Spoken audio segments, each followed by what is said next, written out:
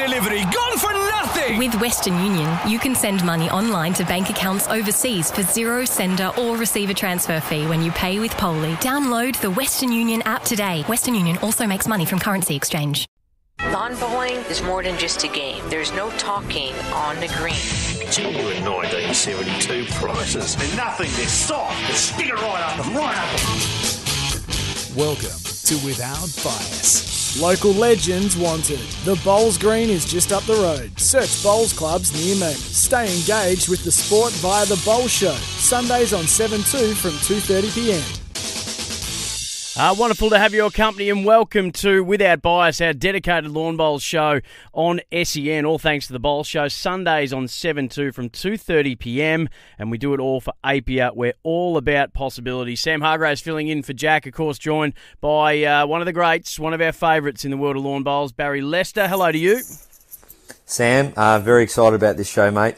Joey's one of my favourites, so pleasure being on the show. Oh, well, that's a beautiful segue, so we might as well welcome in one of your favourites, one of our favourites, and the woman who was just crowned as the Commonwealth Games Australia International Female Bowler of the Year on Thursday night, Bowls Australia Virtual Awards Night.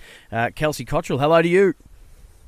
Hi, how are you going? Well, we're very well. Congratulations. What was? How does that sit with you a few days later?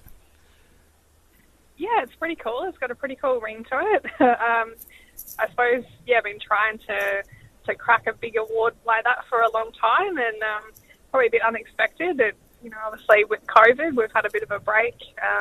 Sort of forgot some of those events. It seems like such a long time ago, but really happy. To have won it and to be voted by your peers is obviously a great thrill. And Joey, it's obviously a fantastic honour, and is it just a moment, just especially with what's gone on the last few months, just to be able to sit down and reflect and say, you know what, throughout the period we've been busy playing international bowls, but it's good to just sit down and reflect that, I have done all right in my career, and it's good to get that recognition. It was exciting when I got the phone call to let me know that I'd won, and when we sort of went through, because at the time I was like, oh, okay, what events was that? Like, I need to think about, did I play that good? So I was kind of trying to remember what I'd played in and what I'd won at those events, and we sort of went through them, and it was, 4, good events like Trans-Tasmans and Multi-Nations and things like that. I was like, oh, okay, I felt really honoured to have, I suppose, to have won it and to have maintained such a high level, a high standard across 4 events and across the whole 12 months. Sort of combined with, at the end with the World Team Cup, which was a great event. It was obviously a little bit of fun, but it was also very competitive, taking on the rest of the world. So, Kelsey, you mentioned the multi-nations, the World Bowls Challenge. You had the 2 Trans-Tasman Test Series, and you got to resume the coveted blue ribbon singles position. So, it's a year where would you feel like it was a big step forward in your output on the green? Yeah, well, I think when I think back to I suppose how I was playing before those events, I probably wasn't overly happy. I was really working through a few different things and just trying to get back into some really good form. So at least now I can sort of, reflect on that and think, well, I succeeded with being able to, I suppose, maintain that high standard and get back to where I wanted to, to be at an international level. Like years ago, I really prided myself on playing my absolute best when I put on the green and gold, and I think I'd sort of let that slip a little bit, and just really happy to have got that back and I suppose cement my spot in the World Bowls team, because at the end of the day, those 4 events were all selections for World Bowls, and that was the cherry at the end of it. And Kelsey, I'm not sure where you were at the time that the awards night was going down, the virtual night, and love to get your sort of feedback on how it was all run. But it was also good to, I guess, identify and reward all those volunteers, players, officials, and clubs out there that have done a great job the last 12 months. Yeah, it was really cool. Andrew and I both had it on, so I had it on my iPad and Andrew had it on his phone, and then we had Sienna, probably not eating her dinner or not doing something that we were needing her to do, or having baths and stuff. So it was a really interesting night, because I'm thinking to myself, had this been last year, we'd be, at a big formal presentation. Everyone would be in the room together and everyone would be mixing and mingling. So it was really quite different to watch it virtually. But it was good to be able to, I suppose, pause, go back. I never missed anything. I was able to sort of potter around and do what I had to do at night and then watch it. And then, it was really cool for Sienna to be able to watch me, make my speech and things like that. And but it was just I think it was just a great. It would have been, put it this way, it would have been very disappointing if, at the end of 2020 we didn't have an awards night. So I think it was fantastic that Bowls Australia took the initiative to do it online. From what I could see, there was a lot of people watching, and it was great recognition for everyone, and to see the different clubs and volunteers that have done so well and have contributed so much to bowls, especially during COVID. Kelsey, as we look through the award winners, and there was some fantastic, I suppose it was just wonderful to see and some fantastic achievements that were recognised throughout the course of the night. But the Community Service Award went to Club Sapphire. Merimbula Volunteer of the Year went to Gary Costigan in Thuringowa in Queensland. The Coach of the Year, Gary Willis. The Club of the Year, the Dandenong Club and the South Perth Bowling Club. The Bowler with the Disability of the Year was Jake Fellberg from Burleigh Heads in Queensland. The Under-18 Female Bowler of the Year was Kira Burke in Tweed Heads. The Under-18 Male Bowler of the Year, Kane Nelson from Belmont Services in Queensland. The Male Bowler of the Year was Peter Taylor from Aston Villa, New South Wales. The Female Bowler of the Year, Genevieve Delves from Raymond Terrace in New South Wales. You, of course, are the International Female Bowler of the Year.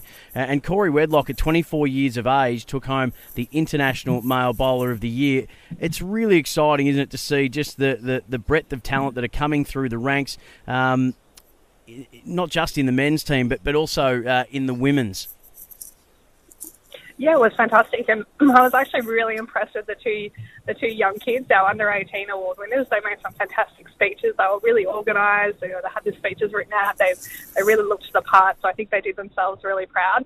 And of course Corey as well, getting to finish the night on such a high with, I suppose, a new face in the Australian team. Some of us probably feel like we've seen Corey forever, but for other people, they probably only just started to sort of watch him on TV and get to see how talented he is. And I think as well, at the start of the night, the Merimbula, the three guys in there from Merimbula, and what they've been through with the bushfires, it was quite an emotional start of the night. But yeah, just a fantastic way to celebrate a tough year. And a well-deserved break coming up for you, Joey. You're expecting your second baby, only not long away now. How long exactly will it be until you are a mother again? And are you looking forward to an added challenge? Yeah. I think it's probably more about Sienna, our little 3-year-old. When I sort of go somewhere, it's all, Sienna, are you having a little brother or sister? And then she thinks it's sort of her baby. So yeah, it's exciting for the whole family. But yeah, I've officially got 13 days to go. But to take a few off would be lovely, because it's getting really hot up here in Queensland. So how long will you take off, Kelsey? When will we see you back as a jackaroo? Yeah, I'm not really sure. I mean, I suppose COVID's still playing a bit of a part, waiting for borders to reopen. And we've been talking about having this reactivation camp where we can all get together as a jackaroo squad and get back into the swing of things at that kind of international level and start preparing for World Bowls. So hopefully that's sooner rather than later. But yeah, definitely been looking at the calendar and seeing what's out there in the opening few months of next year. Obviously be a nice little break over Christmas. And I've had a fair break through COVID, just the way it sort of worked out with, I suppose, being pregnant, concentrating on my career, just with the borders being closed. Most of my bowls I play out of Sydney, so with Sydney being a hotspot and Queensland not opening the borders, I've had a nice break. So yeah, really looking forward to getting back into it sooner rather than later, without pushing too, without trying to get back out there straight after Christmas. But I think maybe midway through Premier League season, it might be nice to just have a game or two if I'm needed, and then go from there. Well, we're going to take a break and come back. We're speaking to Kelsey Cottrell, Barrie Lester here as well, Sam Hargreaves on Without Bias, our dedicated lawn bowls show on SEN. We do it all for Apia, dedicated specialists ready to help. Call 135050. That's 135050. Apia, get set, go. Stay engaged with the sport via the bowl show too. Sundays on 7-2 from 2:30 p.m. Don't go anywhere on the other side of this. We'll speak about the year ahead, and there's been a big retirement in the international bowl scene, which we'll have a chat about as well. Don't go anywhere. This is Without Bias on SEN. From the wide outdoors to the great indoors, this is Without Bias. Local legends wanted. Search bowls clubs near me. The Bowl Show, Sundays on 7-2 from 2:30 p.m.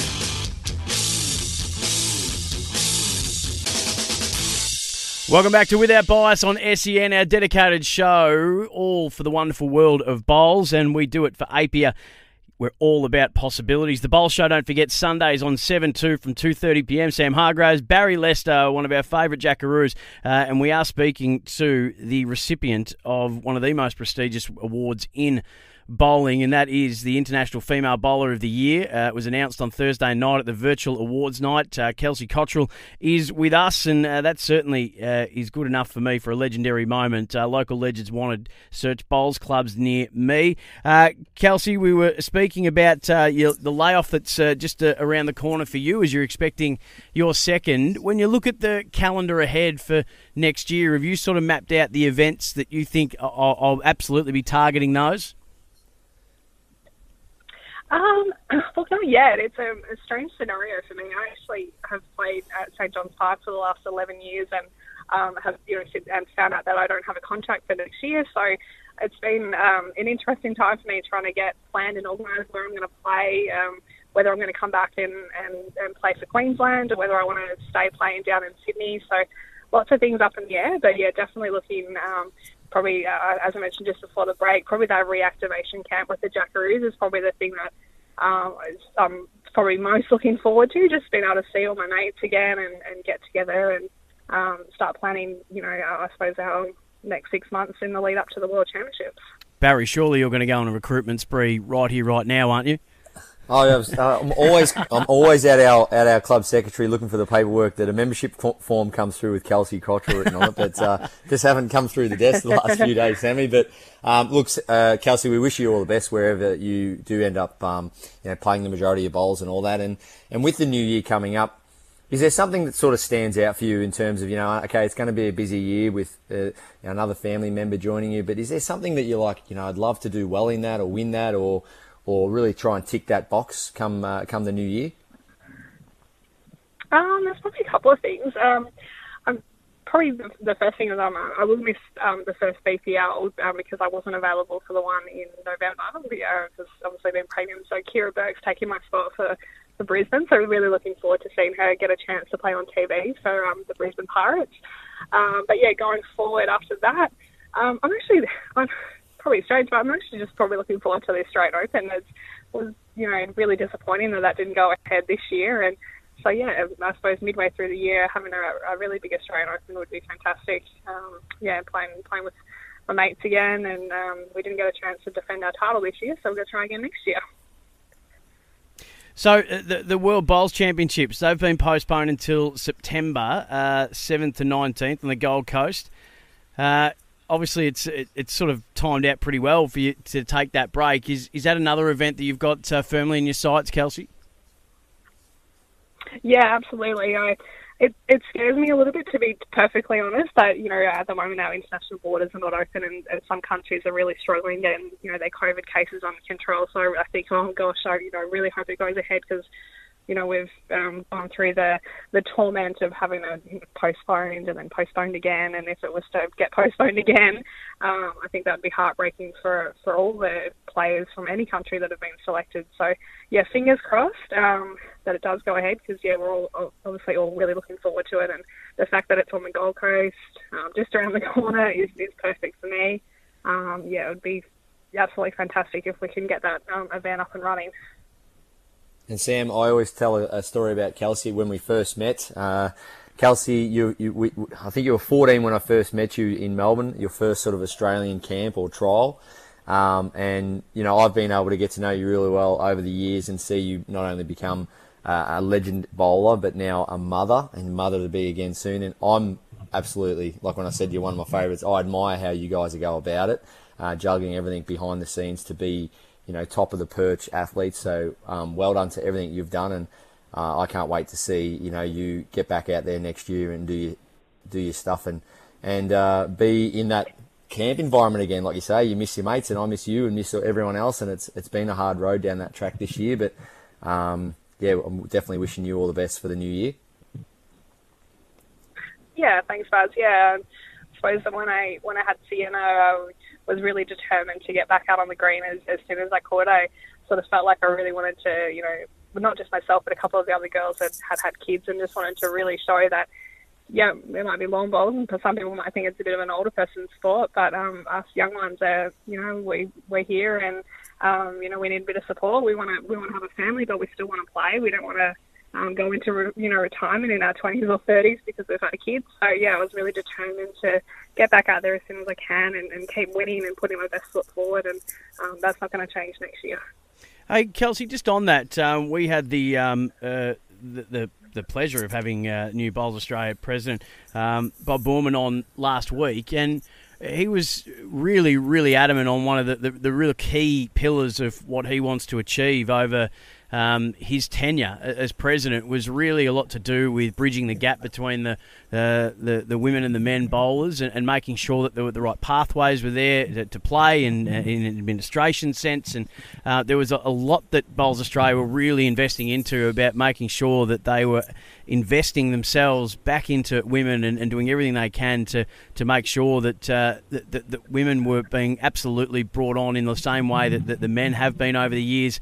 And so a lot of attention and money and time going into that area. Yeah, look, there's no hiding the fact that, female membership has always been a lot lower than men, and we've, had challenges over the years, and I'm sure, in men's bowls, there's challenges as well. But just speaking on behalf of the women, I have always found it hard having to play championships during the week and pennants and things like that. So I think we've sort of almost gone full cycle. We probably missed the boat to really, play a lot of our stuff on the weekends. We're actually now probably at a point where we've just got to offer a lot of variety. We're living in this crazy world, 2020, and, we've got, young girls that are going to uni, girls that are working. Some have to work nights, some have to work days, some work weekends, to make more money, and are happy to play during the week. So I think we just got to offer a lot of variety. That's sort of what's left in the last 10 years for women in bowls. And Joey, we've had a big announcement the last sort of week or two with the retirement of Jo Edwards, and you've seen her play up close and personal a lot the last sort of 10 plus years. And tell us a bit about Jo Edwards and the fact that she's retired and where she sits in terms of opponents that you've played against over the years. Yeah, I think firstly, it obviously took everyone by surprise. Usually, I suppose when a big retirement in the Sport of Bowls comes up, it's usually post a big event. So to see her retire before the World Championships, it was a bit of a shock. Look, I suppose as a competitor, it's probably a good thing for Australia, because she's without a doubt the best player in the world, and has been for a long time. So shocked, but I'm I suppose happy for her that she's come to that decision, and she's happy with that decision. She's left a fantastic legacy for bowls in I suppose in New Zealand itself. I think she's done absolute wonders for the sport in New Zealand, but across the whole world, everyone looks up to Jo and what she's achieved, and everyone knows that she's set the bar for I suppose probably the last 2 decades really. The fact that she's won so much in the Northern Hemisphere and the Southern Hemisphere over such a long period of time is, it's such a credit to her, and she's going to be missed. She's a good competitor. She's a great person to have a chat to after the game, and so she'll definitely be missed. But good luck to her with all her future endeavours. So, Kelsey, we're speaking to Kelsey Cottrell, of course, Jackaroo and the International Women's Bowler of the Year announced last Thursday at the Bowls Australia Awards. When we speak about someone like Jo Edwards, 646 caps for New Zealand, 3-time Com Games gold medalist, pioneer of the sport, a 6-time winner at the World Cup, World Bowls Championships, Commonwealth Games, as we've just said, has played in the Bowls Premier League here as well. When you think about legacy for her, what do you think stands out the most for you? Look, I think that the fact that she's played 650 odd games, in terms of if she had done that in Australia, it would actually probably be more, because there's a lot of events that we count that New Zealand don't. I know over the years, if New Zealand have competed at a Trans-Tasman and they've had more than 5 players or a multi-nations, they don't actually count that towards their international caps. So if she was, if she was an Australian, she'd probably be cracking 1,000. So I think just the longevity of the sport is amazing. I think as well, just I suppose her versatility, the fact that she's done so well in singles, but also the fact that she's been able to, skip so many different players as well, to so many international medals. So I suppose a real credit to her. She's, without a doubt, you couldn't even, there's no point even going through a list of people to try and match what she's done, or she's just has been in the class of her own for so long. And Kelsey, what would be the ultimate achievement for a lady out there, for our non-listeners that aren't really up to speed with bowls? What would be, for a female bowler, the creme de la creme title to go out and win? In terms of saying Jo's pretty much won everything, what would be the one you can walk away and say, I've really won the biggest title in lawn bowls? I suppose probably the World Championships. So I suppose to win a world singles title, the fact that you've done it on your own, it's not an easy task being out there by yourself. It's a tough bit of a mental battle being out there by yourself. So the fact that she's been able to do that, I think, it's probably slightly. I'd probably say the world as well, just because there's more countries involved. But the Commonwealth Games, there's a lot of pressure. The crowds are generally bigger. So again, the fact that she's won a Commonwealth Games gold medal in the Northern Hemisphere and the Southern Hemisphere, that's probably the two. But even just other events over the years, like she's been so successful at things like the Golden Nugget. She's won New Zealand titles. It's just the fact that I think just the consistency. She's never really gone more than 12 months without winning a really big prestigious title. And I think as well, when she lived over here in Australia, another, it's not an international event or anything like that, but to see her skip, Queensland Premier League and knock off Australian players, Nathan Rice and Aaron Sheriffenberg, when she played for Pine Rivers, she was a real threat, and she skipped against some men. And so I think to be able to have that kind of versatility at any event that you go to, and to be, I suppose, a threat to anyone that you play against is probably, I suppose, what you aim to achieve.